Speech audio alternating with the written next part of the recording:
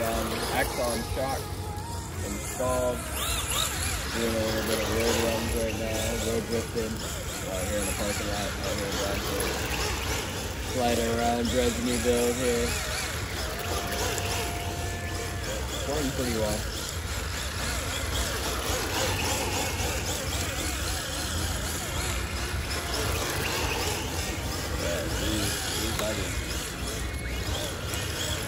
See if I can roll into the configuration and include the car in it.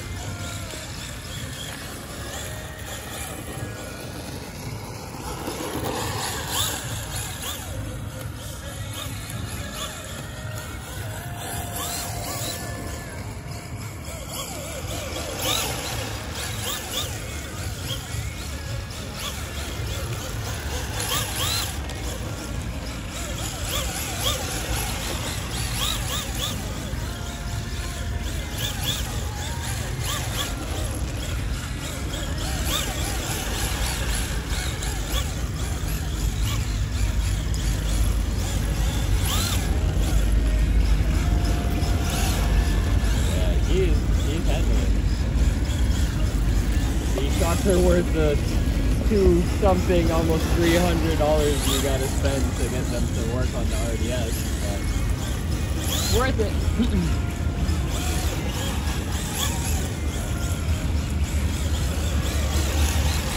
Yeah, she's pretty dialed.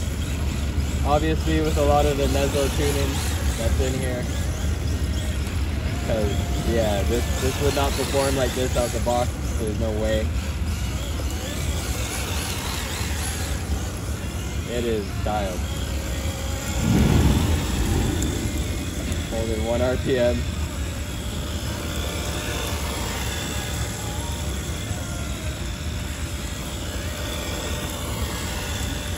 Woo.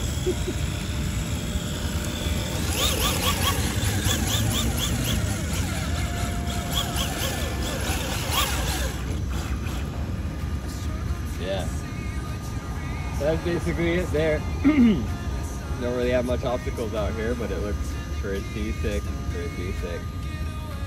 I enjoyed it. I hope you guys enjoyed it. And I will catch you guys in the next video. Please like and subscribe.